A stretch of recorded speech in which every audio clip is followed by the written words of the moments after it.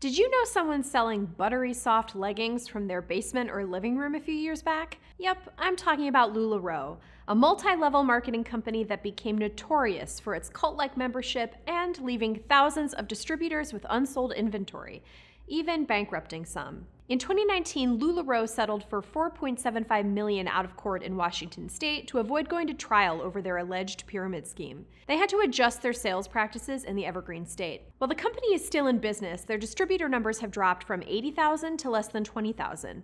And it's still in the middle of a number of lawsuits. Hi, I'm Erin McCarthy, and this is The List Show. Today we're going to talk about several notorious companies that were accused, and sometimes convicted of, engaging in pyramid schemes and other scams, from Holiday Magic to Costco Interplanetary.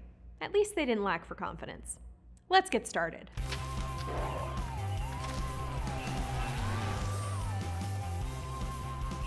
Let's talk about the difference between a pyramid scheme and a Ponzi scheme. Some people use the terms interchangeably, but they're actually different variations of investment fraud. A Ponzi scheme requires an investment from participants, with the promise that their investment will passively multiply.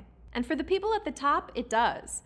The money comes in from new recruits at the bottom, but the people at the bottom are the ones paying the price. The money they paid to get into the investment is typically paid to the people at the top as phony returns. A pyramid scheme is more retail-oriented, relying on the recruitment of people to sell a product. And the recruitment is how the scheme generates the most of its money, not the product itself. The new recruits have to buy inventory and sometimes pay hefty fees in order to sell the items. People on the bottom prop the whole thing up and can usually only generate sizable revenue for themselves by finding new sellers to take their place on the bottom. Both scenarios rely on new money coming in to fund unrealistic promises, but the inner mechanisms are different. And let's not forget about MLMs, or multi-level marketing. Now, multi-level marketing is, in fact, legal. It can look like a pyramid scheme, but the difference is that an MLM does actually pay sellers based on the sales they make. While they also have the opportunity to make income by recruiting more sellers, it's not the main or only way to make money. Now, on to the schemes. You've no doubt heard of Avon and Mary Kay Cosmetics. For a period in the 60s and early 70s, Holiday Magic was right up there with them.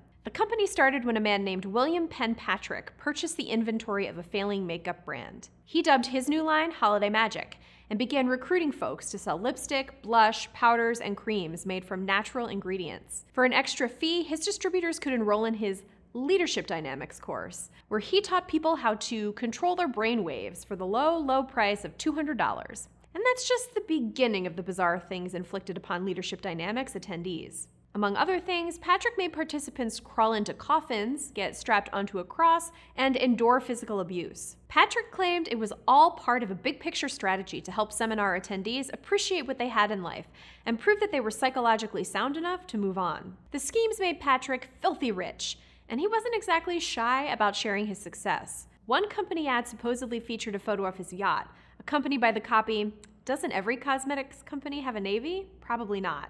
But then every cosmetics company isn't Holiday Magic.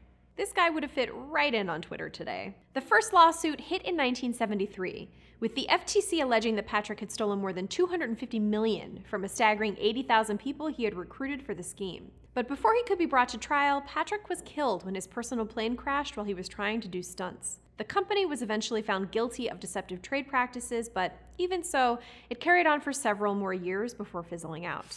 We're not done with cosmetic schemes yet. As a general with Holiday Magic, Glenn Turner claimed to have earned more than $30,000 per month. So when Holiday Magic went under, Turner smelled an opportunity. He founded Costco, which stood for Cosmetics, with a K, for the communities of tomorrow. And don't forget the Interplanetary, a truly ambitious tag for a door-to-door cosmetic sales company. Just like its predecessor Holiday Magic, Costco was a bona fide pyramid scheme. Newbie distributors signed up for $5,000, which earned them the right to sign sellers below them for just $2,000. When the lawsuits started rolling in, the Pennsylvania Attorney General noted that each distributor was asked to bring 12 more people on, and then those 12 people were asked to bring 12 people each. If you follow this through just 12 tiers, hence the pyramid, the result is 8,916,100,448,256 people, more than 2,000 times the number of people on Earth at the time. Obviously, this wasn't sustainable.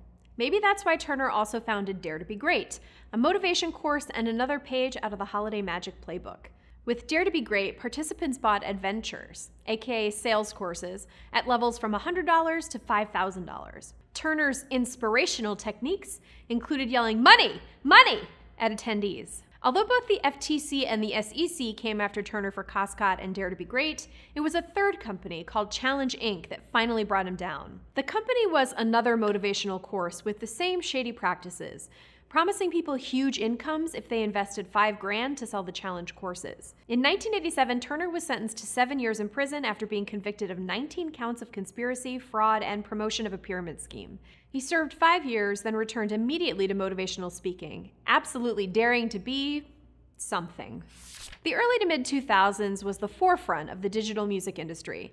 So of course, someone found a way to build a scam out of it. BurnLounge recruited people to open digital music stores, providing them with a pre-built web page to do so. How well the store did supposedly depended largely on the package that was purchased as part of the deal. The lowest level was just $29.95 a year, while VIP would set you back $429.95 annually. Selling music gave shop owners points, not money, unless they paid an additional $6.95 per month to be a part of the mogul program. But the music was never the point. While shop owners earned a paltry 50 cents per album sold, they earned up to $50 for recruiting fellow shop owners and selling them packages. Company leaders told its 62,250 recruits that they had the potential to make hundreds of thousands of dollars. CEO Juan Arnold told one audience that the business model was a license to print money. But the truth was, it was nearly impossible for most store owners to make any money at all. From 2005 to 2007, the company paid $17.4 million in commissions. Of that, 66% went to the top 1% of sellers, and 85% went to the top 6%. That left a meager 15% for the tens of thousands of people at the bottom. The FTC declared BurnLounge a pyramid scheme and filed a lawsuit in 2007. And by 2008, BurnLounge was kaput. In 2015, the FTC announced that 52,099 people who had paid to be moguls would be receiving a share of the $1.9 million settlement from BurnLounge. Pyramid schemes aren't all makeup and music. In 2012, a company called Telex Free conned a shocking 1.8 million victims out of a total of $3 billion. The scam? Free internet phone calls to Brazil and Latin America. Participants weren't actually required to sell the product itself. Instead, they had to spend their own money to join and then buy ad space online. Of course, they were also required to recruit others to do the same. It was later estimated that 2% of Telex Free's profits came from selling the actual VoIP product, while 98% was from new participant buy-in.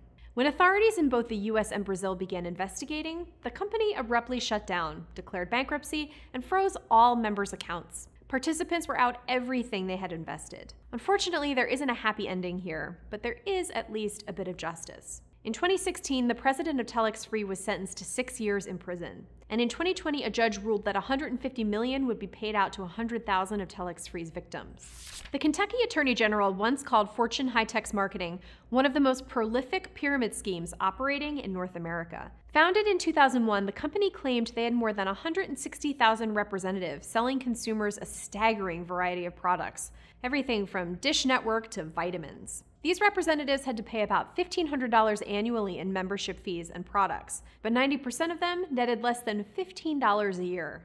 That's right, $15 a year. Meanwhile, Fortune's top tier, presidential ambassadors, were raking in more than $1.2 million annually. As with many pyramid schemes, Fortune promoted itself as a way to financial independence, preying on people who were often in dire straits.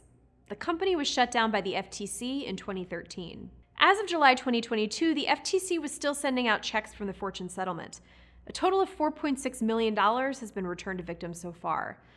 Sadly, this works out to be just $41.23 per person, which doesn't even come close to covering their losses. Another group of people often in need of cash? College kids.